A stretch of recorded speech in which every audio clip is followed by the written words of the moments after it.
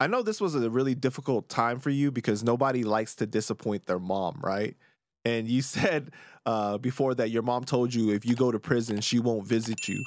So you're in prison, and what was it like for you in the beginning, and how did you end up using your time eventually? It was, man, it was, it's crazy because when I first went in there, it felt cool at a moment because I walk in, everybody, oh, Temp is here, Temp is here. The correctional officers were treating me like a king. Everybody knew who I was. So I walk in, and put it to you this way, while my trial was before I was waiting for the sentence that I was locked up there, they had me in the intake. So in the intake, there's no TVs, there's none of that. They're waiting for the sentencing. So the first day I walk in there, the correctional officer grabs me up and he's like, "Oh, come with me." So he's like, brings me down a hallway. He's like, "Walk down the hallway and take a right."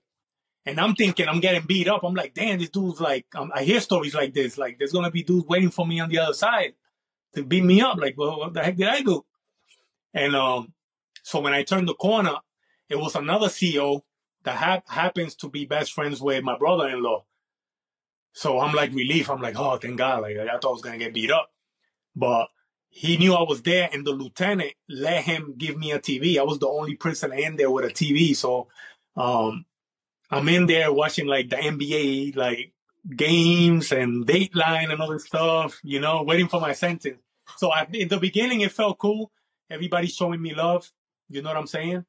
But the experience, it changed. The day I got sentenced, I made a promise to God. I said, God, if you don't give me a lot of time, if I don't get a lot of time today, like I promise you, the first thing I'll do when I go to the next building, to do my time, like I'm gonna search for you. I'm gonna read your Bible and stuff like that. And that same day when I got transferred, they were giving Bible studies downstairs. And from day one, I started going to the Bible studies.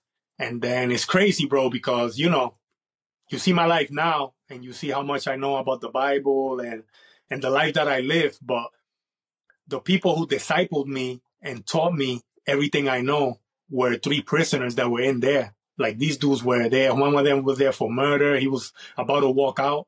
There was an alcoholic that kept violating his parole because he was always drunk. And then the other guy, he was like a drug dealer from, he did something in Colombia and got locked up, and then he violated and came in. But these dudes, they knew who I was, and they knew the promise I made to God, and they knew of God. Like, they had their paths with God. They knew the word. So, bro, these guys were like, Temp, at 8 o'clock every night, we're going to have Bible study. We're going to disciple you. We're going to show you everything about God. And every day, bro, for the whole time I was there, these dudes would disciple me. And like, it was because of them, and you will think about it in a world where a lot of Christians are so judgmental, right? They're quick to throw people away because they're sinners, and these dudes were the sinners of sinners. Like, they were at the top, but they were my pastors. They were the ones that, without a church, they were the ones that were telling me everything about God. So if it wasn't for them, I wouldn't be here either, man. Well, it's I think that sometimes religion gets misconstrued, because it's like, when you look at the story of Jesus, right? Like, who was he with though? Like, he was with the sinners, right? You know what I'm saying? And I think that sometimes people use religion to cast stones against people, but like, the Bible really teaches you, like, no sin is greater than another, you know what I'm saying? And nobody is without sin.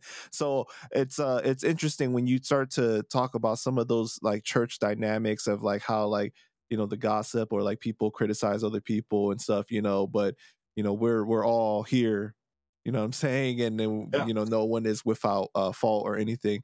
But I think that also, when you receive the word from somebody that is like more of your temperament, some of the things that you've been through and seen, you kind of receive it better.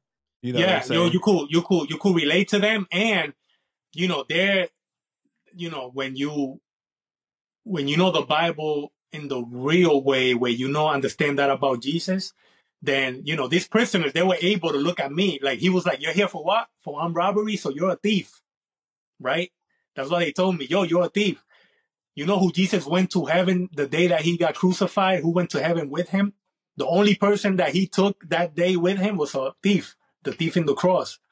You know what I'm saying? So they will use that stuff to make it relatable to me and to impact my life. So I took that, it's different. A lot of people grow up in the church, so they grow up thinking that they're just good, everybody else is bad.